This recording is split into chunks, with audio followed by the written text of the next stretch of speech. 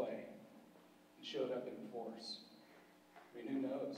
They would have maybe paid more attention.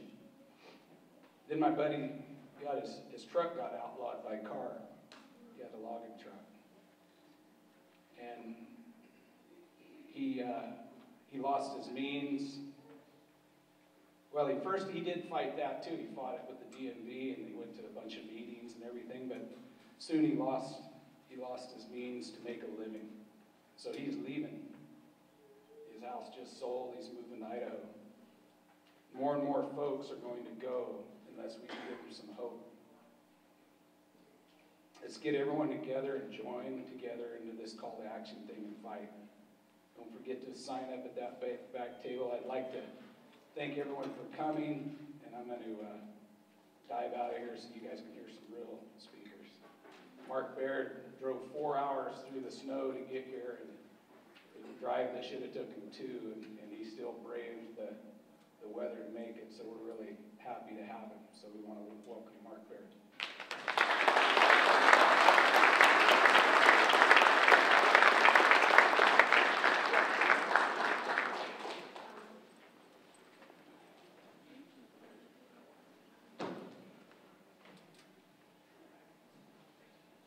Thank you all for coming here today, taking your Sunday and bad weather and coronavirus and everything else to come out and listen.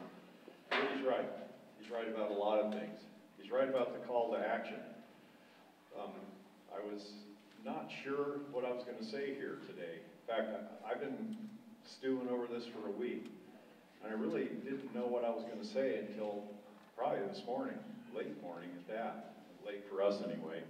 We got up before the sun, cracked the ice out of the water tanks so that the animals could drink, and fed everybody, and plowed the driveway, plowed the roads a couple of times, and then got ready, came down here, a couple of road closures. But this was important to me to come.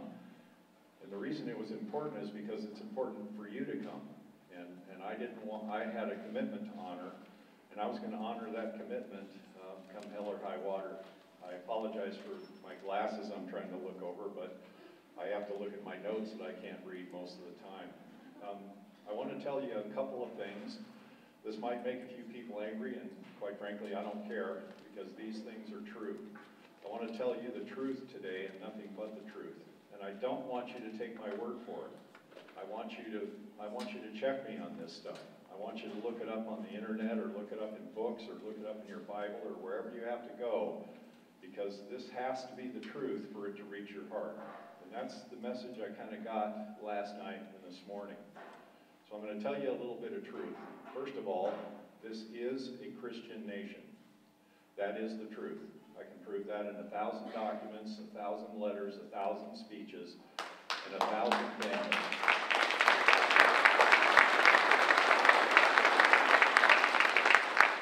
It is not a deist nation. There's a favorite story going around that some of our founding fathers were deists. In other words, a deist is a guy who believes that God is the big watchmaker, and he built this cool watch, and he wound it, and then he just threw it down, and he stepped back to see how the watch worked over the next 10,000 millennia. That's not true. Our founders were Christians, and their faith was in the God of Abraham, Isaac, and Jacob, and Jesus Christ, and his death and resurrection. That's the principles upon which this nation was founded. Now, I know that we're going to talk about separation of church and state. And I want to remind you that the separation of church and state is nowhere in the Constitution. The Constitution does not mention separation of church and state anywhere. Not one single time, nowhere in it. And I've probably read this thing about 5,000 times. This is the owner's manual to this nation. That's it. Not very long, not very thick, pretty easy to read. Not very exciting sometimes, but it is easy to get through, and you ought to get through this about 100 times before you start to understand what's in it. There's only one place in it where religion is mentioned, and that's in the First Amendment, that Congress shall make no law regarding the establishment of religion. And that had a very specific meaning to our founders, and they were right about this too, and this is also truth. The government itself should not found a sect of a church and force people to belong to it. You are free to believe whatever you want in this nation. You're free to be a Jew, a Muslim, a Christian, an atheist, a rock worshiper. You're even free to worship Satan if you want to.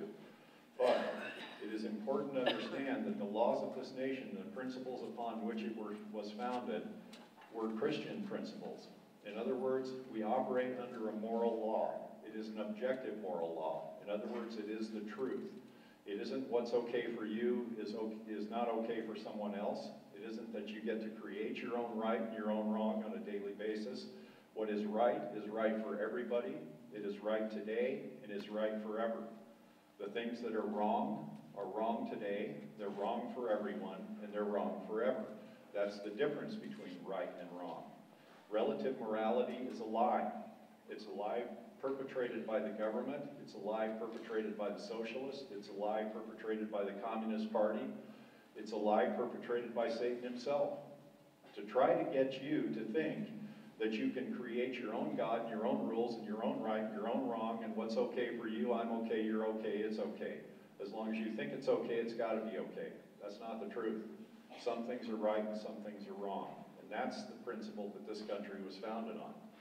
And in fact, I am not ashamed of the gospel of Jesus Christ. I will stand here and proclaim that all day. Anyone that doesn't like it, the door's open. You're free to leave. But it has nothing to do with what I believe. It has to do with the principles upon what this nation was founded. Algernon Sidney, on December the 7th in 1683, had his head chopped off for what he believed about liberty and the righteousness of liberty. And what he said was, swords were given to men that none might be slaves. Swords were given to men that none might be slaves, except those who don't know how to use them. That's an interesting principle, and that also is part of the founding of this nation in the Second Amendment. This nation was founded upon these principles, that God Almighty is the author and the creator of the universe, that all men were created in his image, and being created in his image, you enjoy certain liberties and freedom that God himself enjoyed. If you were created in the image of a donkey, you would not have those liberties, but you weren't. You were created in God's image, and once again, this is a founding principle of this nation. It's in our founding document. Is the Constitution our founding document? No. It's our second try. The Articles of, I can't remember the name of it now, the Articles of Incorporation or whatever they call them, that was the first try. The Constitution was the second try when that didn't work. We had 10 presidents of the United States before George Washington. They lasted about a year, a little less than a year each. Some years there were 2 of them. And I can't remember the name of that document. I don't know why, I guess I'm getting old. But anyway, but in the Declaration of Independence, which is our founding document, it said that all men were created. We hold these truths to be self-evident. In other words, no one has to show us these things. They were written in our hearts at the moment of our creation. These truths are self-evident. What's the evidence of the Creator? The creation itself. To have a creation, you have to have a creator. To have a book, you have to have an author. It's simple. So we hold certain truths to be self-evident. No one explains these to us. No one teaches them to us. We just know these things. Unless you deny the truth. That all men were created equal. That we were endowed by our Creator. We didn't buy these things. We didn't purchase them. They were just part of us. They were made a part of us when we were created. We were endowed by our Creator with certain inalienable rights. Among those, life, liberty, and the pursuit of happiness. And here's the important part of that. Whether you believe this or not personally, this is the founding of our nation, period. That to secure these rights, governments were instituted among men. It does not say that to build roads, governments were instituted among men. It does not say that to make sure you have Social Security, governments were instituted among men. It doesn't say any of that stuff. All of that came later, and it was a corruption of the original idea. That to have Medicare, governments were instituted among men. No. Government has one purpose and one purpose only, and that is to secure the right of the governed, deriving all of its just powers by the consent of the governed. And that means representation. And And Thomas Paine said that the first legislature will be held under the branches of a big oak tree. Everybody shows up and you argue about what you want. And whoever has the best argument, that's the way things are going to go.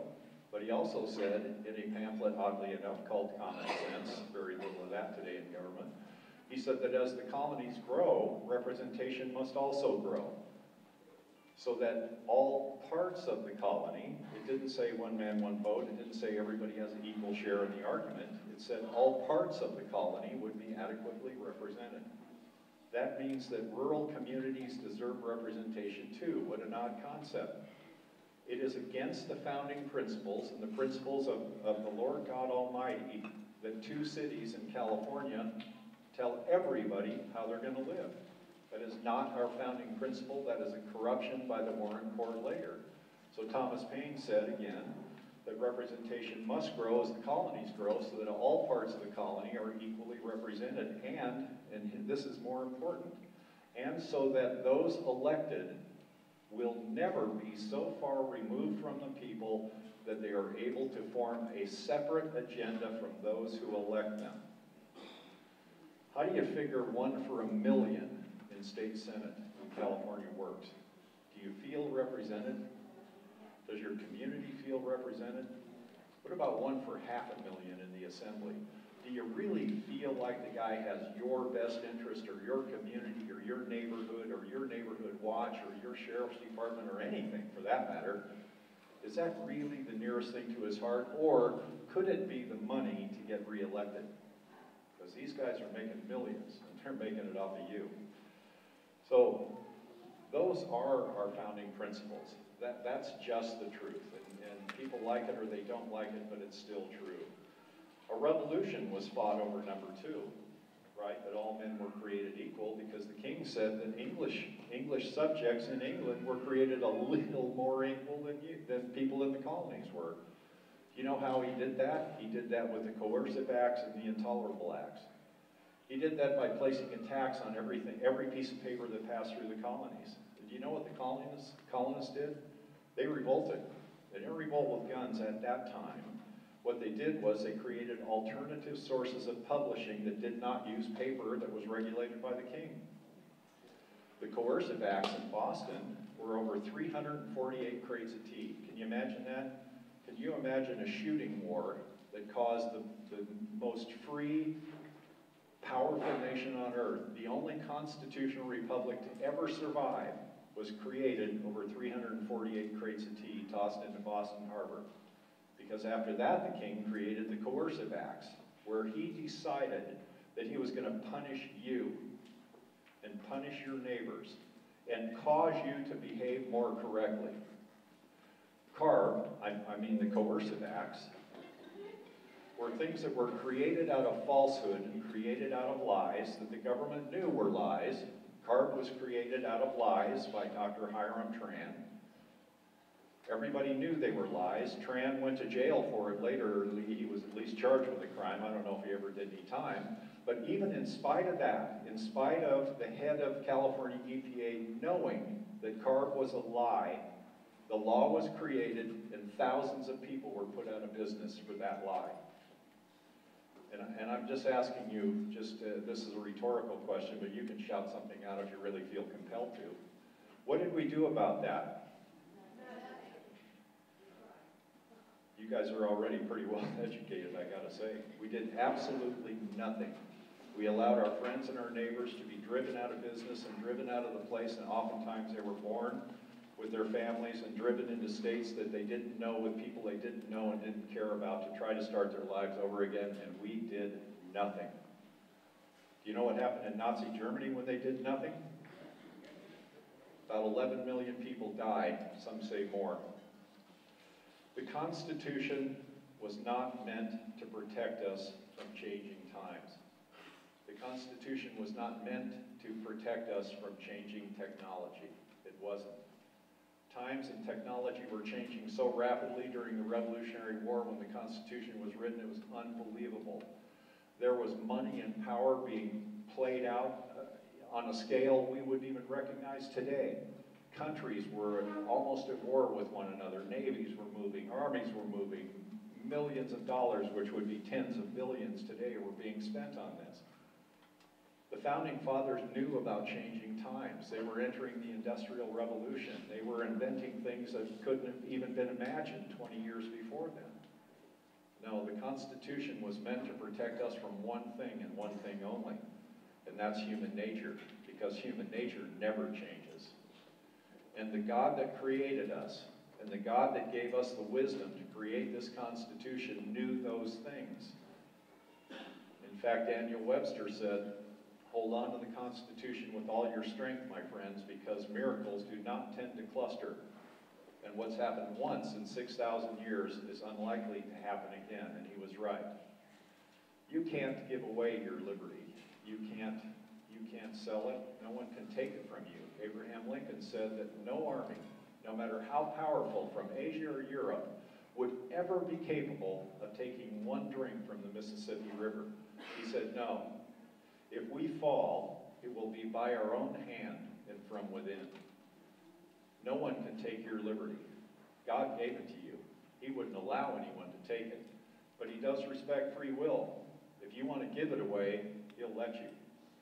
And that's exactly what we collectively, and by the way, I include myself in this, have done. In fact, that's why I'm standing here today. Because with the grace and good wishes of my wife and my partner, I'm allowed to do these things at the sacrifice of our family, our money, our business, and her life. I mean, I don't have time really to spend with my family like I should, because this is important to me, and it should become important to all of us before what little we have left is literally gone.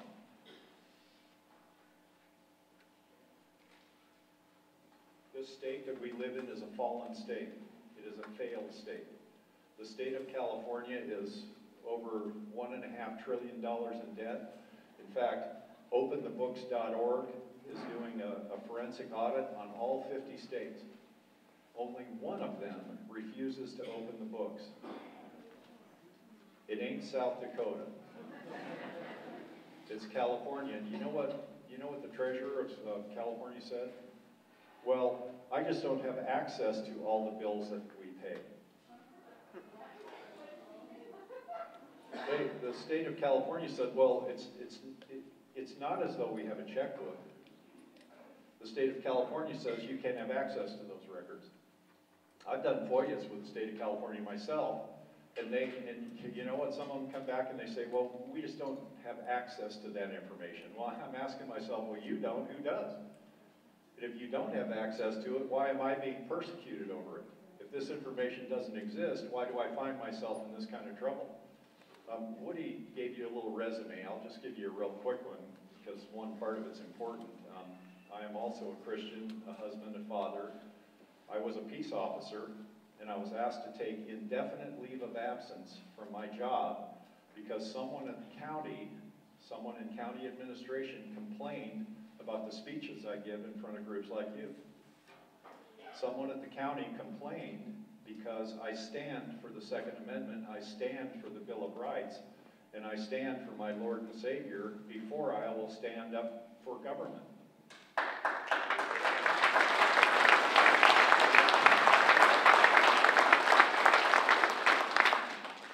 And I have to tell you, I love that job. I got to chase dopers and raid marijuana gardens. It was fun, and I thought I was doing some good. But apparently that wasn't important to them. What was important to them was how you line up politically. That was more important than whether you hold your oath of office, you hold your honor and your integrity before all things. And so because I hold my honor in much higher esteem than I do any job, I left. And my indefinite leave of absence was pretty short because I resigned. I can't work in a department that doesn't respect the things that built this country. I can't work for an elected official that doesn't have enough backbone to stand for the people who are trying to do the right thing that work for him, or stand for the people that elected him.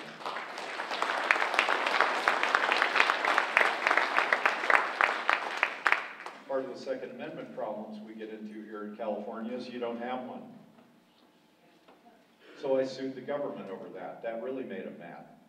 I mean, they were mad at me before, but they were really mad when I advocated in court that you should have the right to the open carry of a loaded weapon anywhere you see fit in the state of California.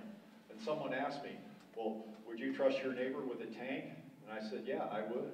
As a matter of fact, I don't want a tank because I don't want to have to work on it, or I don't have enough grease guns for it. But if my neighbor had a tank, he's a good guy, and I know where I'd go hide if things got bad. I mean, I trust you with weapons. I do. You're lawful citizens of the state of California. When we went into court on that lawsuit, you know what the judge said? Well, really, what is a lawful citizen? And I'll shorten the story up. My attorney basically said, well, you know, Your Honor, someone that's not a criminal. Yeah, and that's what courts do. But quite frankly, Gavin Newsom and his mafia, because that's what they are, Gavin Newsom is a federal felon. He's in violation of Title 8, Section 1324, harboring and shielding an illegal alien. He's in violation of his oath of office, Article 20 of the California Constitution, because he is in disobedience of Article 3, Section 1 of the California Constitution, which says California is an inseparable part of the Union and the United States Constitution is the highest law of the land. Well, Gavin Newsom is denying you your First Amendment right. He's denying you your Second Amendment right. He'd like to deny you your Fourth, Fifth, and Sixth Amendment rights. And he's in the process of doing that as well. You know, there's a mayor in Champaign, Illinois that just gave her city employees the power to seize private property and take title to the same. Seize it. A little violation of the Constitution there. Nobody said a word. Very well, you know. Well, look, we have to stop the coronavirus. Will seizing your home stop the coronavirus? Kind of doubt it. It started in Wuhan, China. It came over on an airplane or the gum on the bottom of somebody's shoe. It's spreading in places. Some places it isn't spreading. It's about the same as the flu so far. But really, would stopping the sale of guns and ammunition in Champaign, Illinois stop coronavirus? It has nothing to do with it. This is a power grab, pure and simple, and it's the same thing that Gavin Newsom and his mafia does every single day to me, you, and everybody in this state.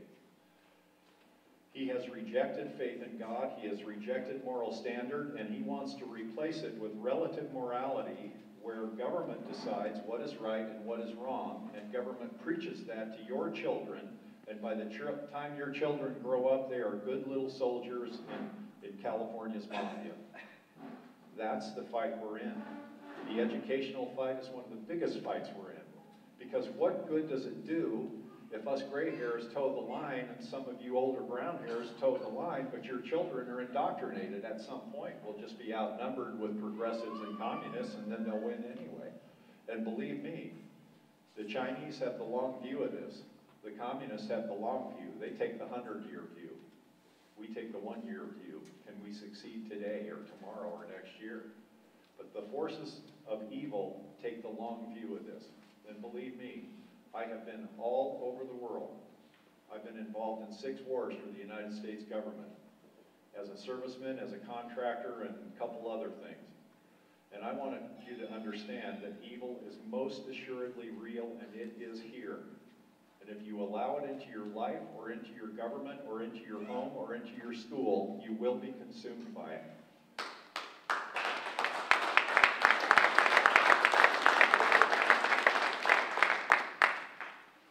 I mean, can you imagine that people are willing to beat each other up over toilet paper? Yeah, I laughed at that too, but you know what's not funny about that? If they're willing to beat each other up over toilet paper, what would they be willing to do over food or fuel, or shelter or warmth, or transportation? I mean, the storm is coming. I'm not saying it's here today. I don't know if it'll be here 1,000 years from now, because the Bible says no man will know that. Only the Father knows that. But it doesn't mean we're not supposed to see that something is going wrong. I believe that the early Americans, the founders, called that an evil and pernicious design. And when a long train of abuses, also from the Declaration of Independence, and when a long train of abuses becomes apparent, you know, the first time the government makes an evil mistake, you can kind of say, well, that's probably just a mistake. The second time you can say, well, they just made another one. But what about the 34th time? What about when you can't fish in the river? What about when you can't irrigate? What about when you can't buy ammunition unless you have a gun of that caliber registered with the state, because you'll fail the background check trying to buy ammunition for a gun that, according to the state, you don't even own. What about that? Is that a mistake? That seems like a pretty complex mistake to me. What about Penal Code Section 28550 that says you may not carry a loaded weapon exposed in the state of California? What about the reason that that was brought about? Because 28 Black Panthers had a demonstration in Sacramento in 1967, and a Republican governor, Ronald Reagan, and a Republican congressman got mad. And they decided to prove a point to the Black Panthers by taking your right to carry away from you. And that's exactly what they did. And then what about, is this a mistake when little Anthony Portantino in 2012 and 2013 made this categorical statement about all the people of California, people he didn't even know? You don't need a gun to go buy a cheeseburger. That's what he said. And he said that he passed a law with his Democratic buddies that you will not carry an unloaded weapon exposed in the state of California, either a long gun or a short gun, handgun. You lost your Second Amendment, and I remember this. No one said a word. Not the NRA, not anyone. None of us. And some of you that are my age and even a little bit younger, you were there. I remember we used to carry unloaded all the time. My dad used to do it. My dad used to carry loaded. He'd just drop his gun on the seat, and we'd go wherever we were going. And he'd put his gun in his holster. No one said a word about that. Nobody cared. The gutter was not running red with blood because my dad was carrying his snub-nosed 38 with him into the grocery store. No one even looked at it. We used to carry openly all the time, unloaded, after Anthony got done with us. No one cared. It wasn't as though people were afraid. Crime didn't go up. Crime didn't go down. Crime didn't do anything. But when we lost that right, there was nothing done about it. Nothing at all.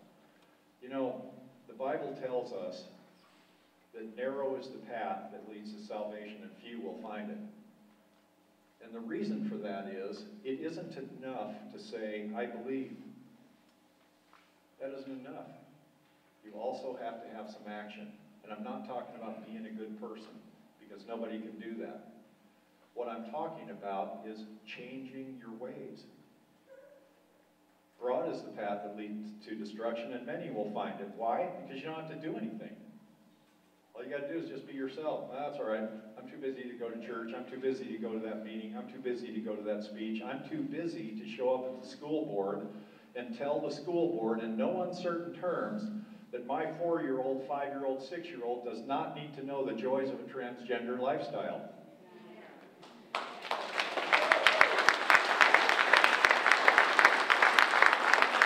You know, I mean, the game's on tonight. We're having chicken. I really, you know, it's Monday night football.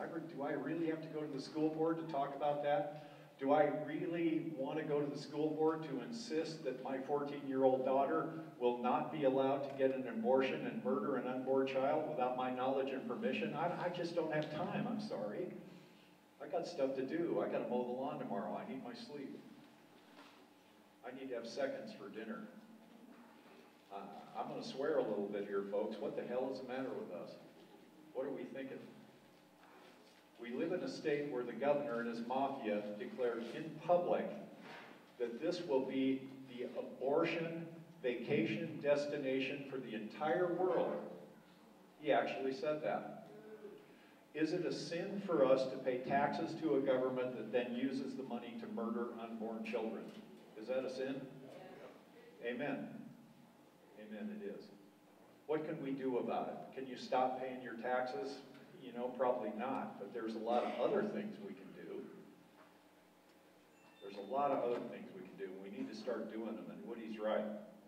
Call to action is a good idea, because I'll tell you what, if we could show up one time with 100,000 people in Sacramento and mean business and be organized and communicate and act as a unit, we would win something. They could not stop us.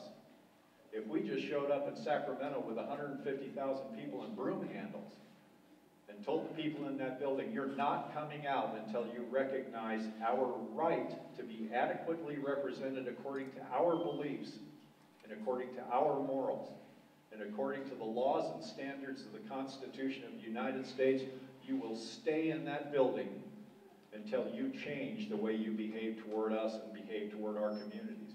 We would win something. But when we keep showing up with the same 100 people, it's just not enough. It's too little and it's too late. Now, the courts are another issue that we have, and the courts are another problem that we have. And courts deny rights to people every single day.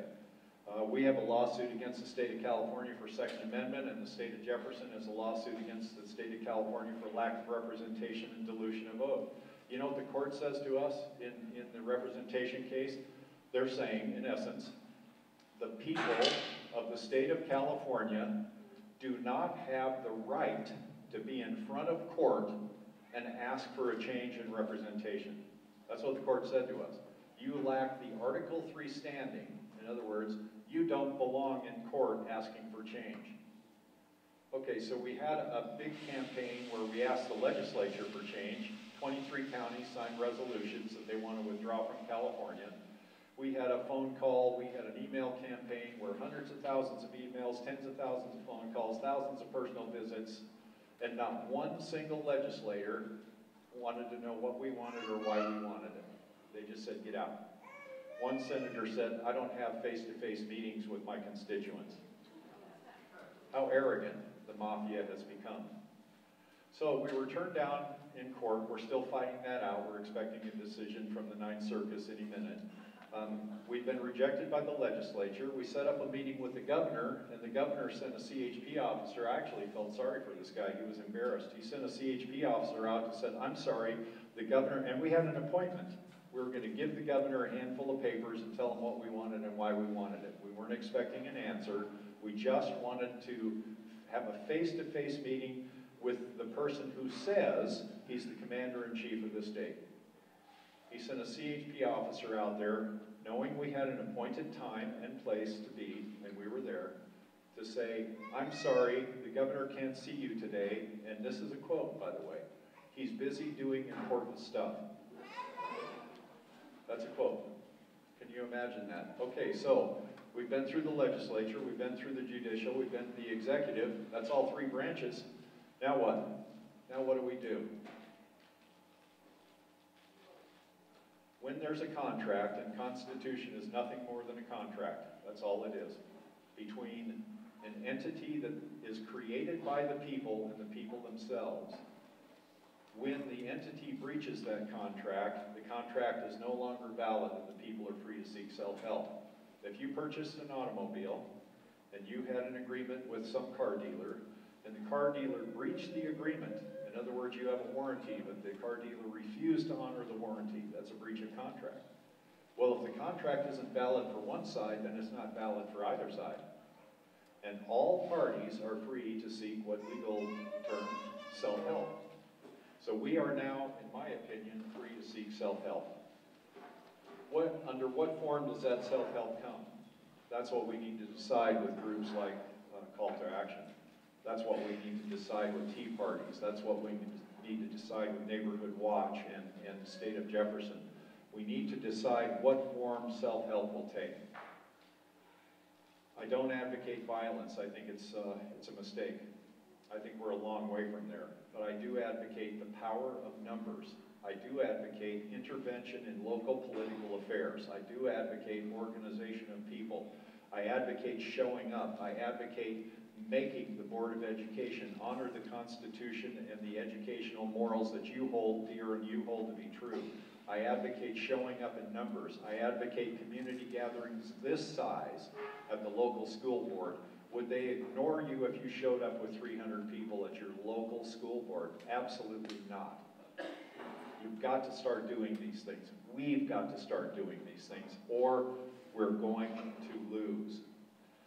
Now, this isn't new. Human nature is flawed. It's always been flawed.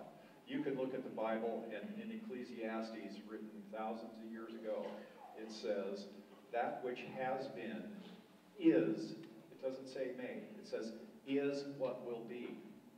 That which is done is what will be done. There is nothing new under the sun. Is there anything that we can can say regarding human nature, oh, look, this is new. Oh, that's a new way to lie. Oh, that's a new way to cheat. Oh, that's a new way to steal. No, it's always the same. It's always been the same, and it will be the same. No amount of law will change that. And when government takes the place of God in your life is going to change forever unless you do something about it, and that's where we're headed in this state. Because Thomas Gordon said, wherever there's liberty, there's usually a plot against it. Because people who do evil hate the light. They love their sin. They love the darkness. And light cannot have fellowship with darkness. Where there's light, there can't be darkness. And where there's darkness, there isn't any light. That's the fight we're in, folks. I mean, this sounds mundane. It's not. It's a fight for our lives. And I've seen it on 6 continents. I have seen people who have been deprived of their liberty fight and die for that liberty in whatever form they can regain it. We have the benefit here of supposedly being a nation of laws. Most countries don't have that. We have the benefit here of representative government, so to speak. Most countries don't have that. So what we have to do is we've got to work within the law and we've got to work within the system. But here's the rub. We also have to be prepared to stand. And that's what the Second Amendment is for. It tells the government that there is only so far they can go, that there is a line in the sand. And Colonel Travis started that phrase. He drew a line in the sand, and he didn't say, don't cross this. He said, who will cross this line? And he knew that 48 hours later, every one of them would be dead. And every man, save one, crossed that line, knowing that he did so at the cost of his own life, in order to gain time for Sam Houston to come with the Army. That's the fight we're in. That's the character of the fight. That's the character of our enemy. They don't have any scruples. They don't have any morals. They don't care what they do, and they don't care what they say. And they don't care what happens to you. Because, as Woodrow Wilson put it, we need a class of elites to govern the people because you're basically too dumb to know what's best for your own life. And then we need a class of people who are prepared to serve. And that was over 100 years ago. I mean, how far are we willing to take this? Are we willing to stand? LaVoy Finicum, who was killed by FBI and Oregon State Troopers in Oregon, and he was murdered, by the way, and I was a peace officer, so I know how you build a roadblock. I know that the only reason to build a roadblock on a blind corner is so that you can get some trouble going. And those guys killed him and lied about it. The government lied about it. And then another branch of government, the judicial branch, covered for that lie. That's the world you live in now. And they do that in California each and every day. We fought Fish and Game for water for 20 years. We fought the state of California over a violation of the Constitution for as long as I've lived in Siskiyou County, a little over 30 years. And we have had some victories. That's the good news. I'm not a glass is half empty kind of guy. It might sound like it right now, but it's not true. I believe that we can win these things by acting together, by meaning it, by standing for something.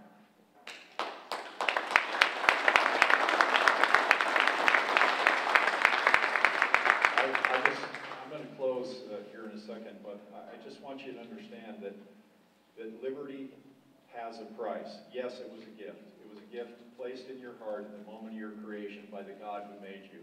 But it does have a price. And that price is paid by every single generation.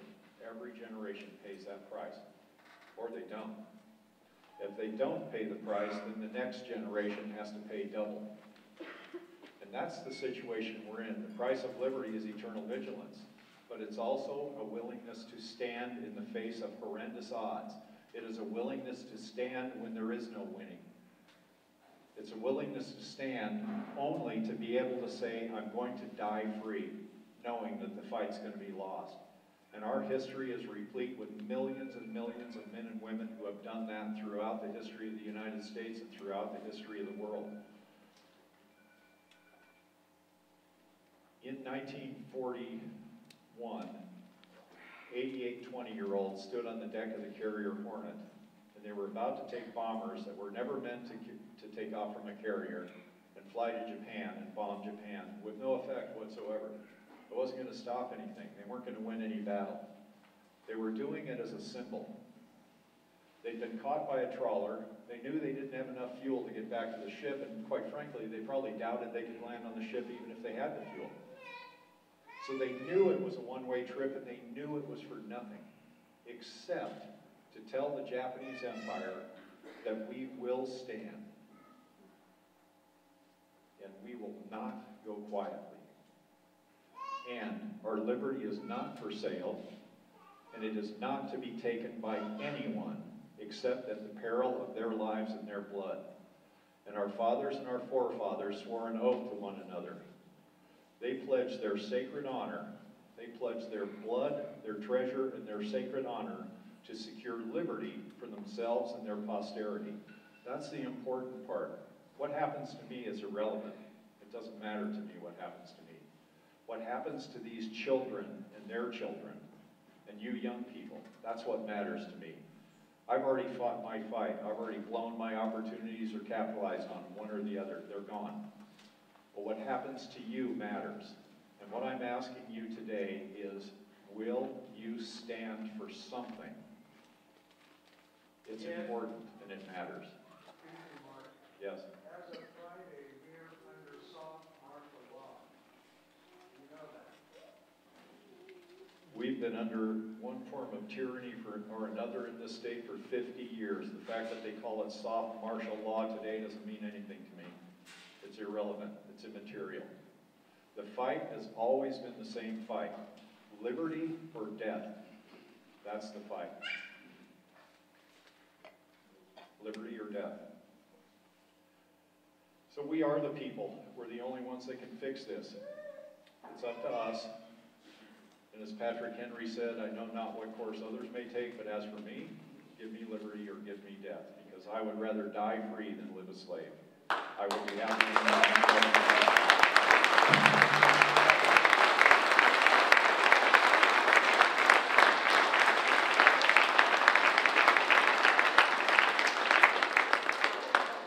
Just an update on the Second Amendment lawsuit. We're still waiting. This suit was filed over a year ago, and the judge has not even ruled on the motion to dismiss yet. That's how courts deny your liberty. We have the state painted into a corner. The judge knows that we've been deprived of the Second Amendment. I fully expect to have open carry in the state of California in all 58 counties when this suit settles. And it may go to the Supreme Court, but I don't think it'll have to. I think we're waiting on the New York Rifle and Pistol Association case, because that has to do with a Fourth Amendment claim to travel within a state with lawfully owned property, a firearm, and possessed for lawful purposes. And that's one of our claims. Our other claim is that in some counties, like Siskiyou County, you have a permission slip to carry concealed. I think you guys have it here in Tama County as well. But you have no right to carry. And that's been pointed out to the judge in the court. And I think that in the end we'll prevail on that one. But it's going to be a fight. So please, when we need you, please show up. The Citizens for Fair Representation case, where we hope to start a pathway to the state of Jefferson.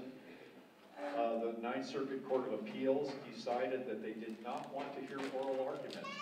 Gosh, don't we have an amendment about public trial? Something like that. Well, the court now is using coronavirus, and they're saying, we don't want to have public trials anymore. We're going to make our decisions in private and in secret with information that we have in the paperwork with no oral arguments. Tyranny comes, and it comes in the night, and just like Satan is a liar and a thief, and it approaches those that aren't aware and aren't awake. And it's never going to stop unless you stop it. So those two cases are progressing. We may make some hay out of that, and we may not. But I urge you, belong to a group. Join Woody's group, CTA, or not CTA, C2A, sorry. I'm gonna go sign up as soon as I get finished here. Stand for something, please. It's important. If you don't, you'll fall for anything. Thank you.